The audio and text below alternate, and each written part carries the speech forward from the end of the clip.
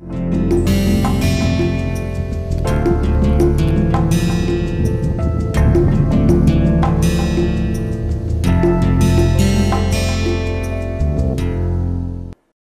to the next lecture on Introduction to the R software. You have seen that in the last lecture we started the topics on loops, and we had discussed one loop, that is for loop, and there are three possible loops which we are going to discuss. One is for loop, while loop and repeat loop. So, for loop we already have done, and the syntax for loop was like this, and we had taken some examples also. Now, continuing on the same lines, let us try to take here another loop here, while loop. Now, when you are trying to take the help on this while loop, you simply have to type here, say help, and then within the double quotes simply type while on the R console, and you will get the same outcome that we had got earlier. For example, you can see here, I can show you here.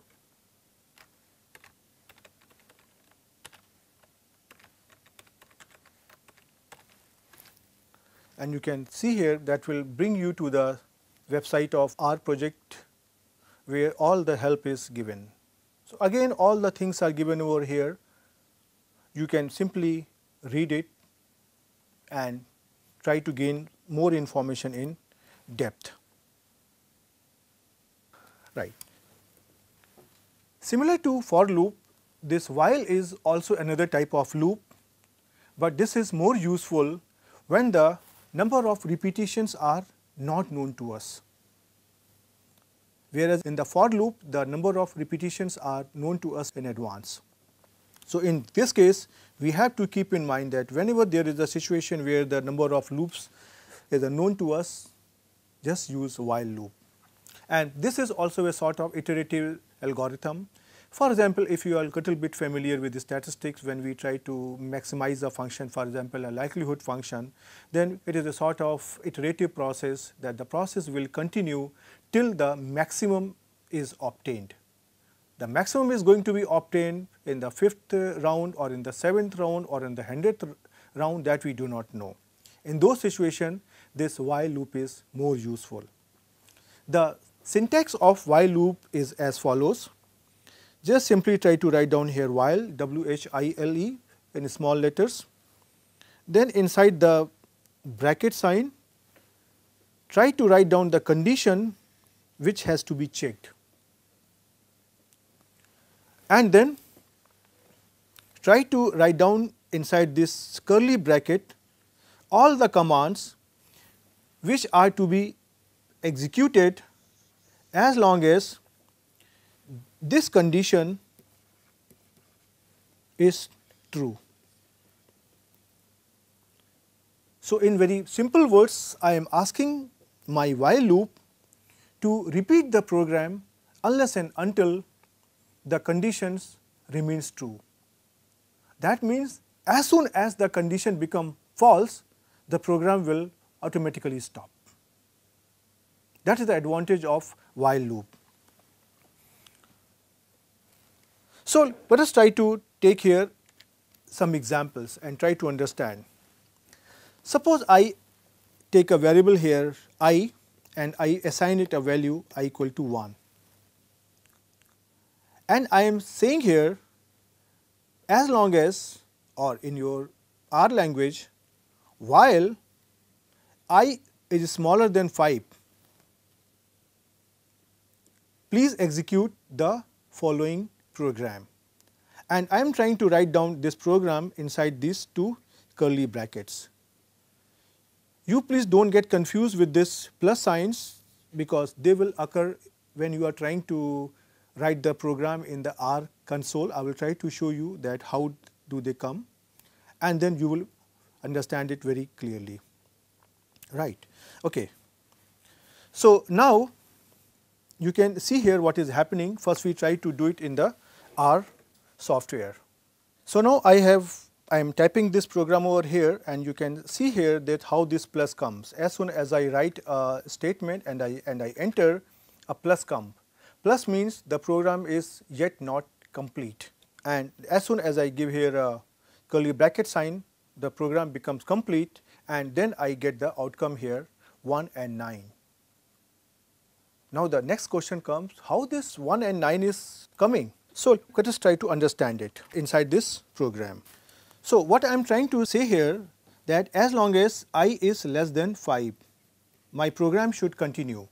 So now the first value is I equal to 1, which is given over here because that was a sign. I equal to 1 means I am trying to say here print I square, print 1 square, answer comes out to be 1, and then in the next stage I am trying to replace it. But before that, since the answer has come out to be 1, this is appearing here. And now in the next stage I am saying that don't use I equal to 2, 3, 4 or 5, but try to replace I by I plus 2. So up to now this I was taking the value 1, so I becomes here 1 plus 2, which is equal to a 3, and as soon as I become 3, the program comes back to this statement, print I square, and then again print I square, which is equal to here print 3 square is executed, we get an answer here 9, and this answer you can see here that is appearing here, and this answer here 1 that was appearing here. Now in the next stage I am saying that I becomes here I plus 2. So this I becomes here 3 plus 2, which is equal to here 5. So now does the condition that while I is less than 5 remains true? No. This becomes 5 less than 5, which is false, and as soon as the condition becomes false, the program is terminated. This is how the while loop works. And in this case we have to be a little bit careful that the counting variable I within the loop has to be specified very carefully, otherwise sometime the program is trapped in an infinite loop. So but with some experience you will come to know that how to write this loop such that you are never trapped into an infinite looping. And here on this slide I have simply tried to give the screenshot of our console when I was running the program. Okay, so after this I try to take the next loop, which is here repeat loop. Now the first question is, what is the difference between repeat loop with respect to the earlier loops for and while?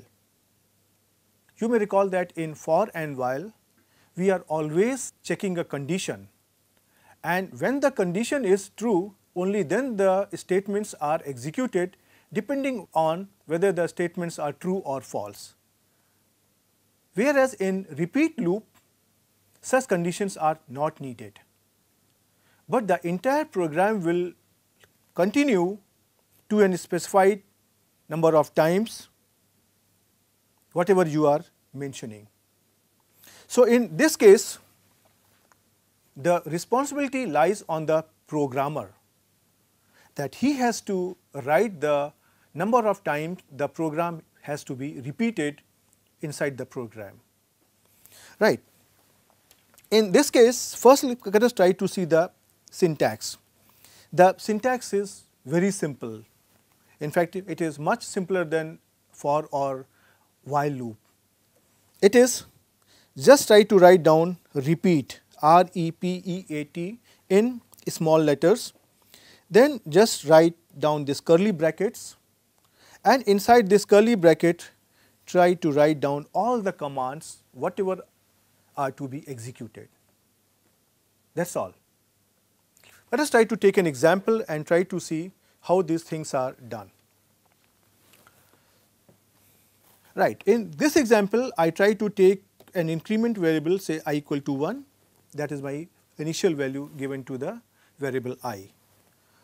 Now I am writing here the program here repeat, and then I am trying to write down here the curly bracket, and then I am trying to write down here the print That means whatever the value of I is taken here, print its square, that is I square. Then in the next step, try to replace I by I plus 2 and try to repeat the program. But how long? So for that I have to give here another statement, say here when I want to break the program, when I want to stop the program, otherwise the program will be trapped into an infinite loop. So now I am trying to say here and giving a condition that if I is greater than 10, that means as soon as I becomes more than 10, please break the program. This is the syntax. So such a condition is written with this bracket sign, simple bracket sign, and after that we write here break, B-R-E-A-K, in small letters.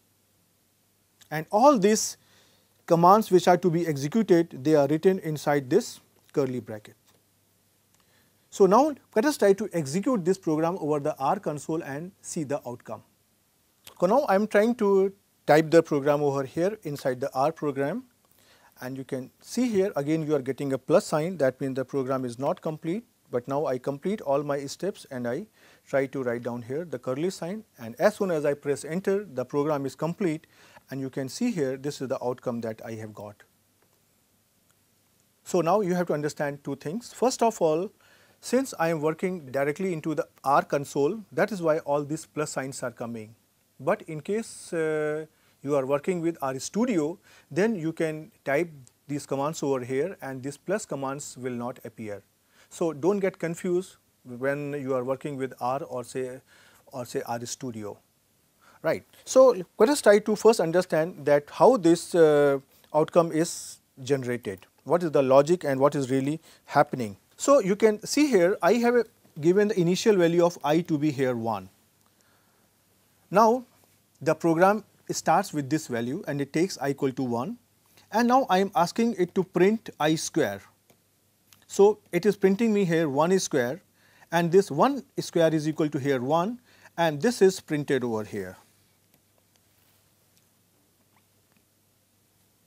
Now I am asking it in the next step that I is to be replaced by I plus 2. So now since I is equal to 1, so this becomes 1 plus 2, this is equal to here 3, and then the control comes over and it checks if I is greater than 10. The answer is no.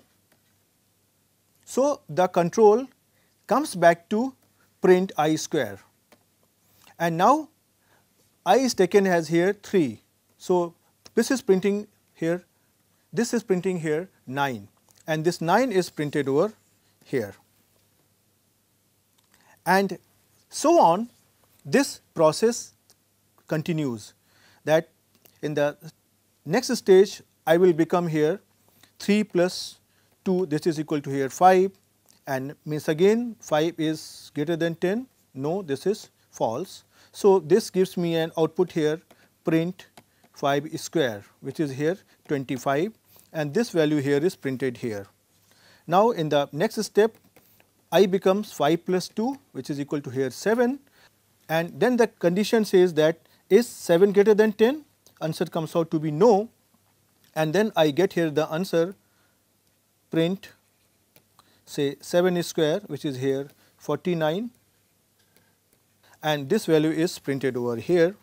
Then in the next stage I get here I equal to 7 plus 2, which is again here 9, and 9 is smaller than 10. So I get here the answer print say 9 square, which is here 81, and this is appearing here.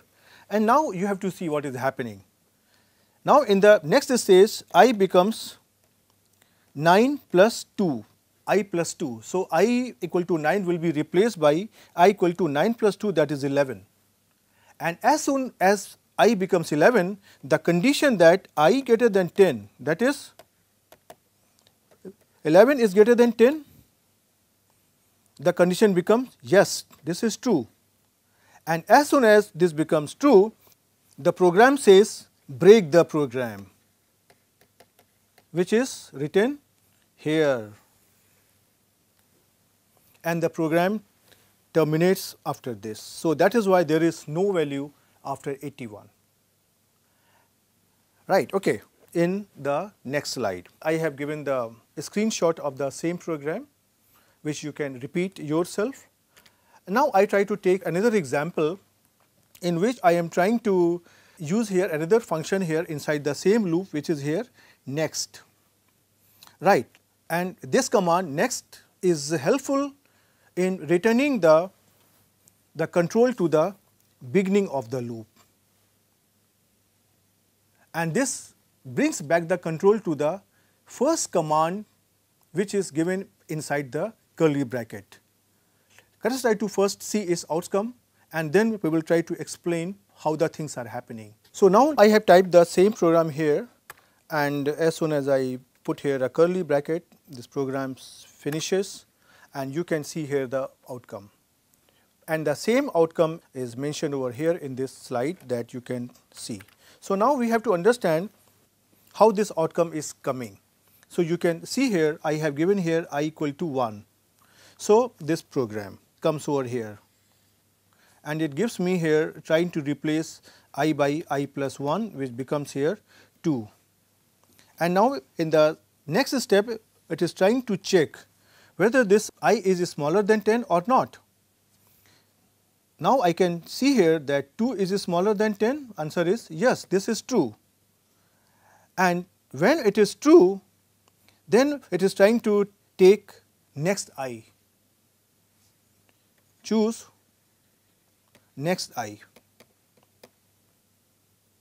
and this process goes on. Then in the next stage, the control from here next comes back to here I equal to I plus 1, which is the first command in the list, and this process is continued, that this print I square will be established, will be executed only when this condition is false.